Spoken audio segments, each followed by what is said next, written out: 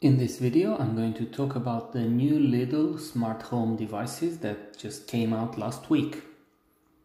Lidl entered the smart home revolution with a number of Zigbee devices consisting of a Zigbee gateway, a door window sensor, motion sensor, a power strip, a smart plug and various light bulbs. I was very curious about these, and since the Zigbee gateway I ordered from AliExpress was taking a lot more than expected to arrive, I bit the bullet and purchased one in order to integrate 3 new thermostatic heads for my radiators. And since I was in the shop, I also purchased 2 E27 smart bulbs, 2 GU10 color smart bulbs, and a 2-meter LED strip, all Zigbee based.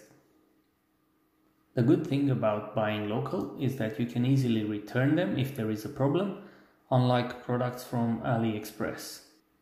So how good are they? Let's find out. The Zigbee gateway comes under Lidl's own brand SilverCrest. In the box you get the gateway, a mains to USB power adapter, a USB to micro USB cable, some raw plugs and screws if you want to mount it on a wall. There is also a paper guide for mounting and some user manuals in the local languages. I immediately set out to install the gateway. It connects to the router or a network switch using an Ethernet cable. It is not possible to connect it via Wi-Fi, so you are a little limited with regards to where you can place it. Lidl created their own app, Lidl Home, which is basically a clone of the Tuya smart app. I didn't want to use the Lidl Home app. Since I already have other devices using the Smart Life app, I decided to try to integrate the Zigbee gateway into the Smart Life app. The app immediately detected the gateway and added it to the list of devices. However, I was unable to add any devices to it. It would just not detect them. After fiddling around for a couple of hours, removing and trying to re-add the gateway to the app, I managed to re-add the gateway to the app and connect the bulbs. But immediately after adding them, their status went to offline. I then realized that the gateway was also offline every 1 to 2 minutes, and that's why the bulbs also showed offline. Then it would come back online and then it would go again offline. At that point I realized there was something wrong with the gateway. So I packed it back and I went to the Lidl store and they replaced it for me without any hassle. I returned home with the new gateway, added it into the Smart Life app, added the bulbs. Everything went very smooth this time. No more devices going offline, everything worked well. I guess it was just bad luck on my part buying a faulty device. The E27 color bulb consumes 10 watts and gives a white light of 806 lumen. When used in color mode, it is not very bright. It is more like an ambient light. I compared it with the Xiaomi E-light bulbs, which give 800 lumens of light.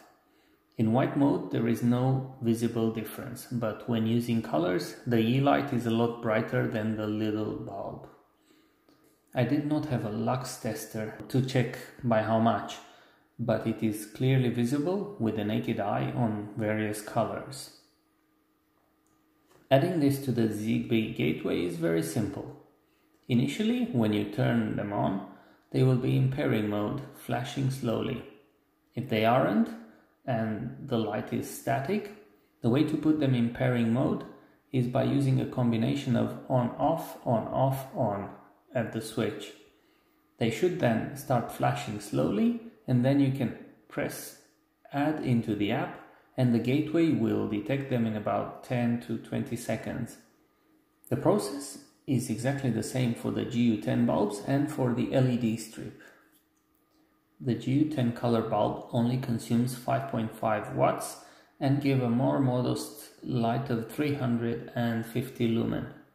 Not very bright when I compare them with my normal GU10 bulbs, that I use in the house, but these are supposed to be more like ambient lights and are not expected to be used as normal light bulbs. The color change is very smooth using the app.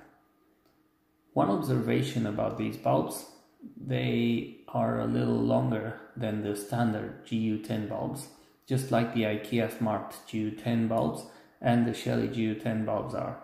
And I believe this is in order to hold the extra electronic parts they carry to make them smart. Given that they won't fit into some downlighters, you'll have to check if they fit yours. Both of these bulbs cost €12.99 each. I believe it is a good price for a Zigbee smart bulb. These bulbs will also act as repeaters for other Zigbee battery powered devices, helping to create a mesh throughout the house. Now let's have a look at the LED strip. It is a 2-meter LED strip. It comes with a driver and a power supply. You need to add it to the gateway just like any of the other devices. It can output 16 million colors and the white light tone can easily be controlled. The strip is auto-adhesive and has a silicone cover which protects it from moisture. It should work outside as long as you protect the contacts from the elements. I use it as an atmosphere light behind the living room couch.